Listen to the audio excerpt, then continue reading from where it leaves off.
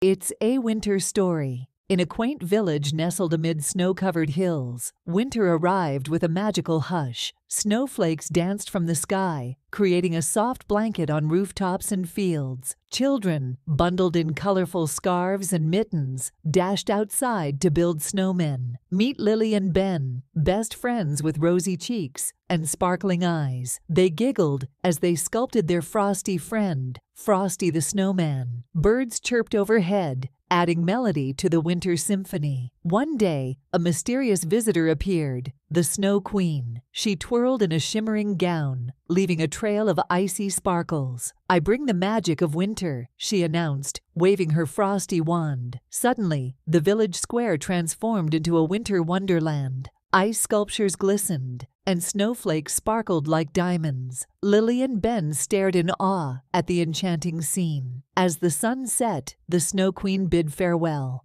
"Until next winter," she whispered. The village glowed with gratitude for the magical winter memories, forever etched in the hearts of Lily, Ben, and everyone in the cozy village.